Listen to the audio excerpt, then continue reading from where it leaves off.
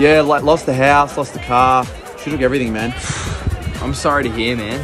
Hey, what's up, guys? What are we talking about?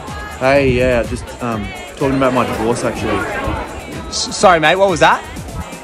My divorce? Like, I'll probably never see the kids again. Oh no, I didn't hear him again. I can't ask him twice. Something about his kids?